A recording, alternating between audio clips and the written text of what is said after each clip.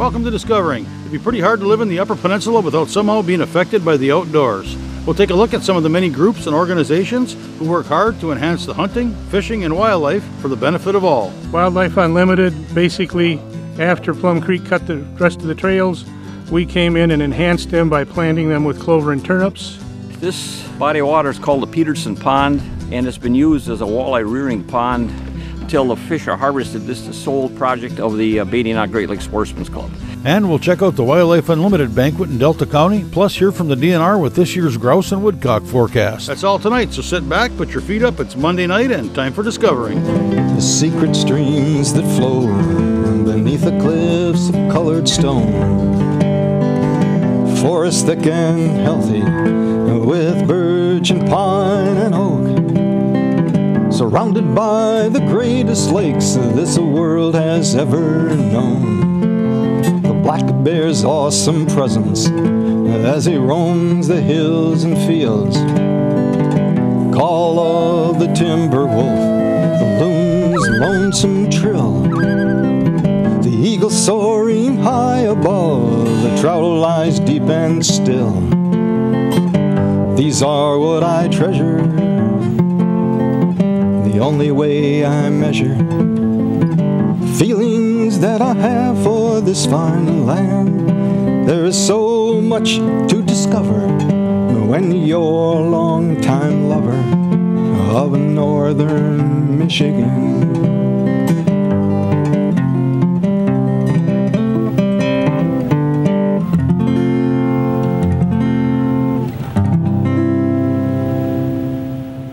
You'll find it in every county, every small town, every community from one end of the UP to the other.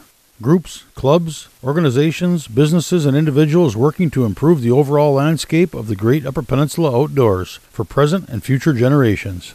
Tonight we'll take a look at just a few. First, a trip to Iron County for a look at a GEMS project, a joint effort between Wildlife Unlimited of Iron County, the DNR, and Plum Creek, along with local businesses and individuals. GEMS stands for Grouse Enhanced Management Sites, and it's a combination of things. It's places where we're intensively managing habitats.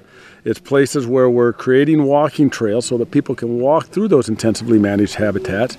We're gating those trails off so that you can be secure when you're doing that walk. You don't have to worry about your dogs getting hit by a vehicle. If you've got a young kid, you don't have to worry about that. So we're trying to bring all the components together. The management plans for these areas are such that they're going to manage aspen at different age classes so that you'll continually have that good age class interface that you need for ruffed grouse, and you'll also have good woodcock habitat. Well, this is right up our bailiwick because we promote education and habitat improvement. So when we got contacted, Monica got us started out of Crystal Falls office, put us in touch with Plum Creek, with Pat out of Cleveland, or Ohio anyway, to coordinate everything. We applied for a grant from the DNR. Wildlife Unlimited, basically, after Plum Creek cut the rest of the trails, we came in and enhanced them by plowing them up, putting fertilizer and lime on them, and planting them with clover and turnips to get better habitat for the grouse, woodcock, turkeys, deer, bear. And in a nutshell, that's what we did. And then we paid from the cost of putting gates on some of the roads to keep the four-wheelers off of the trails so they don't tear things up. It's unfortunate that you have to do that, but you do. And then we built the kiosk and framed the sign up. As far as Plum Creek ownership in the Upper Peninsula, we own 580,000 acres. Where we are today, we manage 60,000 acres in Iron County. We've got 21 full-time employees, and more than half of those are made up of on-the-ground foresters that really spend good portions of their daily work in the field and taking care of day-to-day operations. We're at the GEMS project today, and this is just another one of the examples that we have of cooperative projects that really emphasize wildlife habitat management and public access to some of the areas that we manage. We do projects like this all across the UP and, as a matter of fact, across the nation. This is just an example of some of the things we do to go along with the principles of SFI, Sustainable Forestry Initiative, and really meet some of the important objectives that we follow day to day.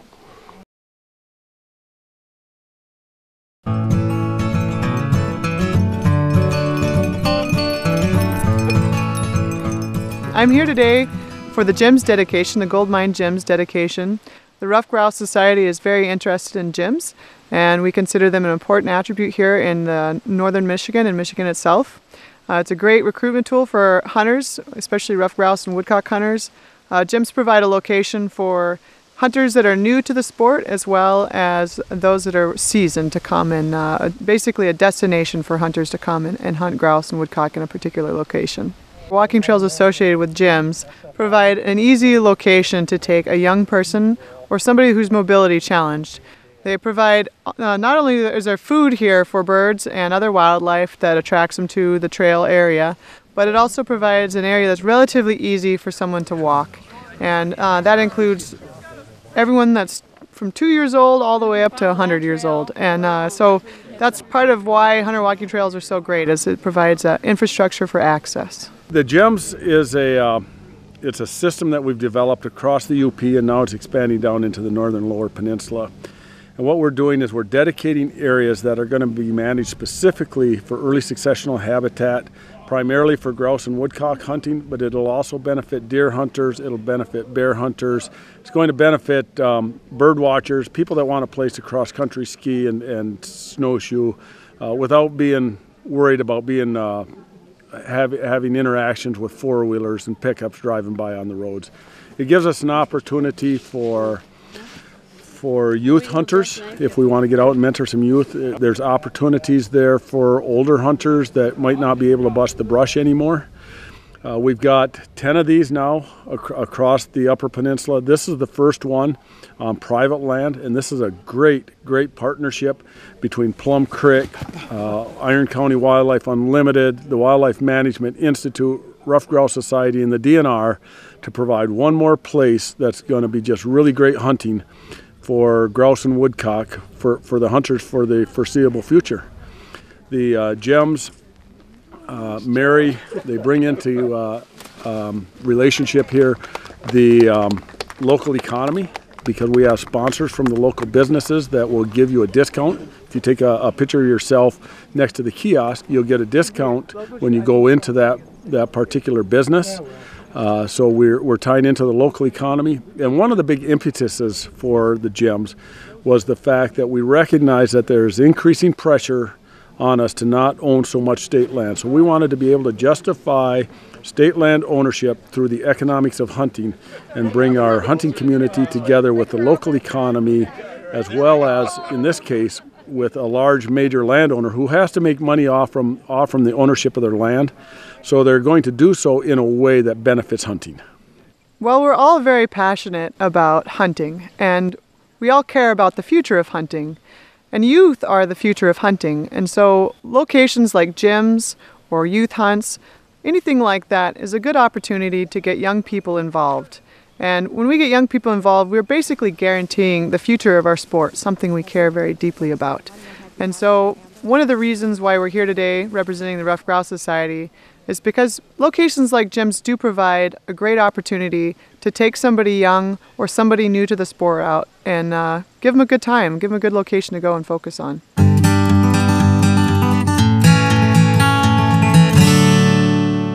The middle of September marked the opening of small game season here in the UP. For many, that means grouse and woodcock. I talked with DNR wildlife biologist Monica Joseph for this year's forecast. We're expecting the grouse season to be fairly good this fall.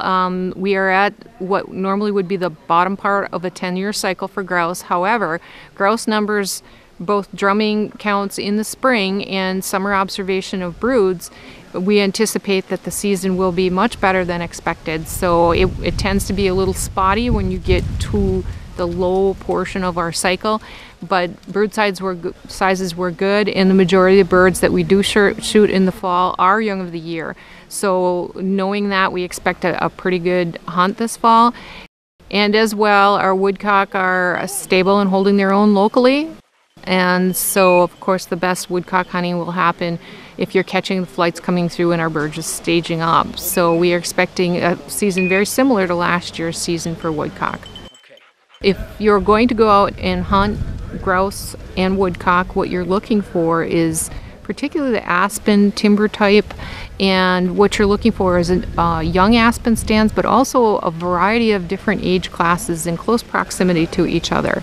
And you'll be most successful if you find that. Very often, if you look on the transition between the upland aspen type and your lowland types, you tend to do very well for grouse, and you will also pick up the woodcock that are keying in those more wetland environments where they're able to probe for their major food source, which are earthworms.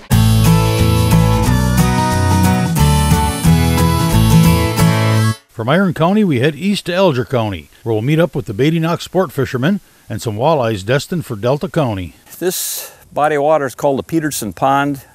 It was constructed back in about 83, 84, and it's been used as a walleye rearing pond through 2015. The Cty Noc Great Lakes Sportfishermen of Delta County is the sportsman club that manages and sponsors this pond. The DNR's involvement, the fisheries division of the DNR, is that they provide walleye fry in the spring of the year, and then they send a vehicle or truck, hatchery truck, to pick the fish up during harvest time. But in the intervening time, since when the walleye fry are planted until the fish are harvested, this is the sole project of the Cty Noc Great Lakes Sportsman's Club. The land is owned by the Plum Creek Timber Company, and the club maintains or pays a yearly lease for this land to use the pond.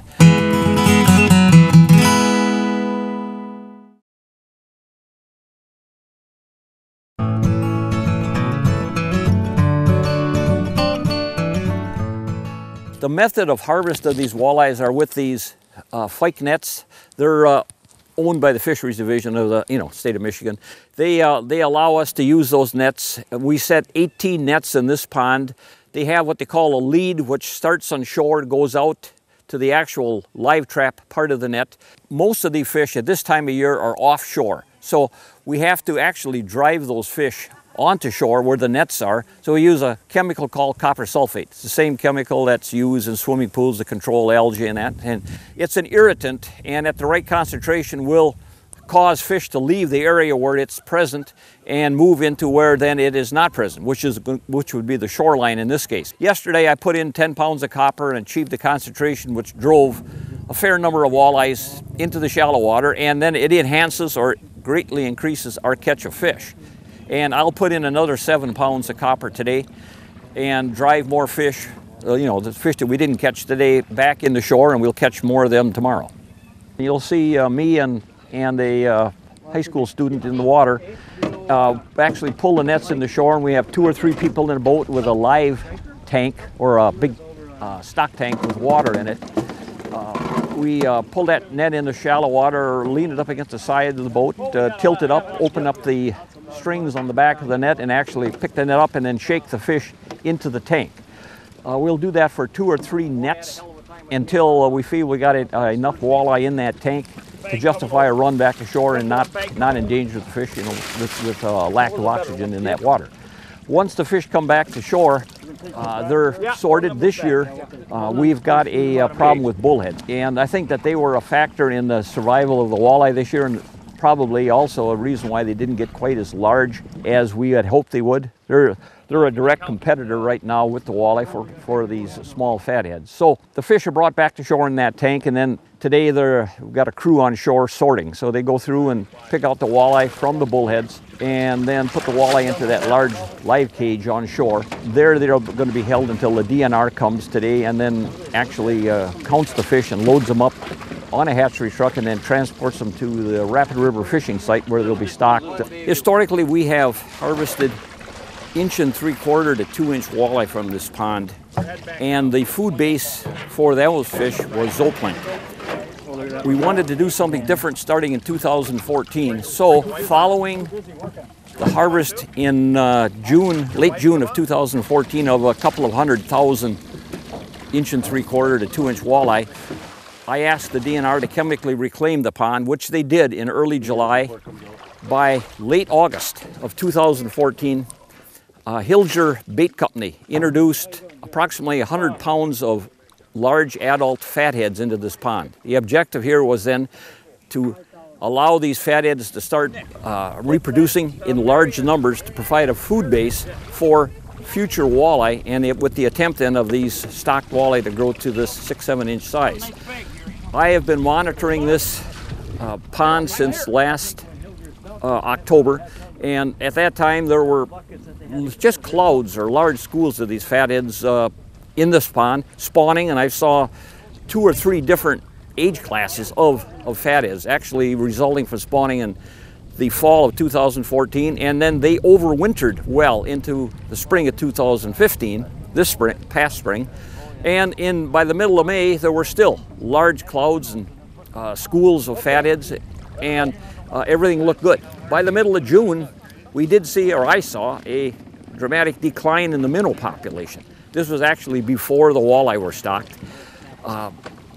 And I was alarmed, and that channeled itself into my call as to asking for fewer walleyes to be stocked, because I wanted to have a balance between the food base or the forage base in this pond and the amount of walleyes that were going to be introduced into it. So we asked, and the DNR put in 10,000 walleye, I think the 3rd week of June of 2015, and then we let those grow, feeding on the fatheads that were in the pond up until today. And the video that you're seeing today shows the harvest operations and the results of that effort. Now we've got, I don't know how many thousands of fish today, but certainly thousands. They're not quite as large as we wanted. They're not that 6 to 7, but they're certainly 5 to 6 inches, and a number of large fish in that 8 to 9 inch category, which are cannibals, but shows the potential of what a walleye can do with a good food base. Cty Noc Great Lakes Sportfishermen are in the process of finalizing the leasing of a second pond, which is found just to the north of the existing pond here. Plum Creek has used that undeveloped site up there for a gravel pit, and they're finished completing removing the gravel from that pond. So now the plan is to obtain the lease and the necessary permits and whatever, and then excavate that pond another 5 feet deeper than it is right now, and then actually have a second pond to allow us to double our production of walleye from this site in the very near future.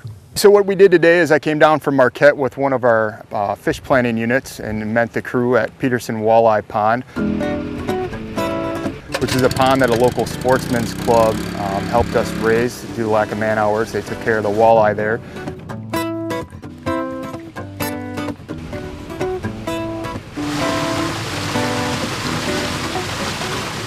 We collected those fish out of another walleye pond, transferred them over to the Peterson pond in hopes that they'd grow to a larger size and plenty fall fingerlings.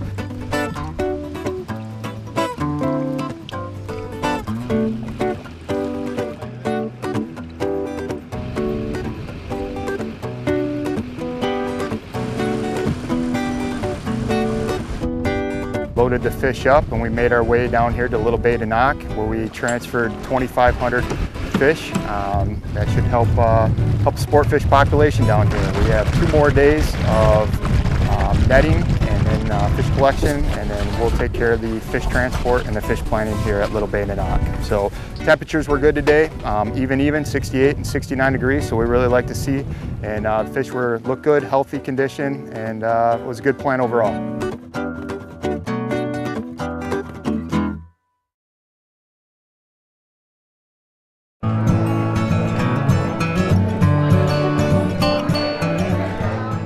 .500 sportsmen and women, food, drinks, over 70 guns, and prizes galore.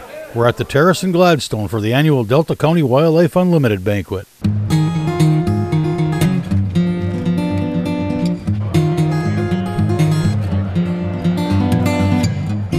Well, tonight's our 34th annual banquet. We have all of our membership here. There's 500 members, including the board. This is our big night, our fundraising night. We have a lot of nice prizes to give away to our members, and we're excited. It's a great event, it's a fun night, and we have a really good time. Of course, everybody loves to win a gun, and we try to have as many of those as possible. I believe there's 74 on this year's gun list, and of course there's also a lot of other prizes, including compound bows, tools, everything you can think of we have. All the money we raise tonight goes to projects that we're here in Delta County. We do a lot of work with the Forest Service and with the DNR on their projects. Again, we're a wildlife group, so we cover all animals from insects all the way through the big game animals.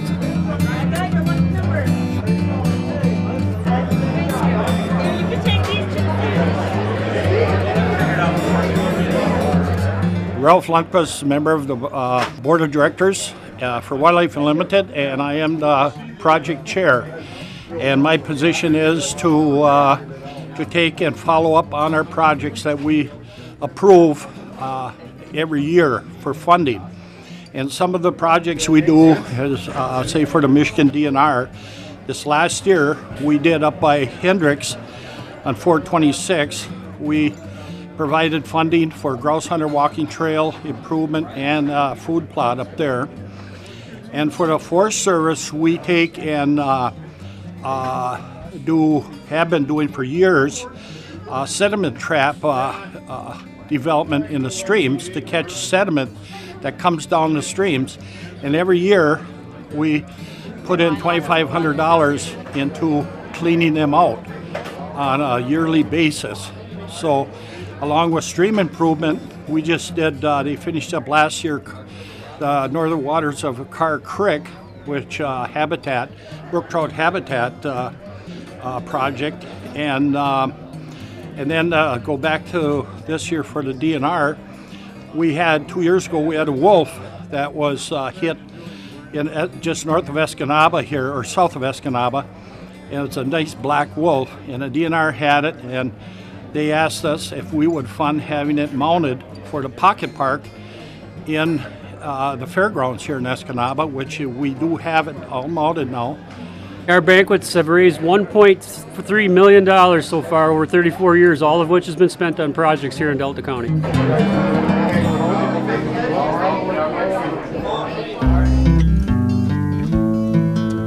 Well, that's it for tonight. If you'd like to keep tabs on what's coming up on Discovering or see where we've been, you can join us on Facebook or go to 906outdoors.com. Thanks for watching, and we'll see you next week right here on Discovering.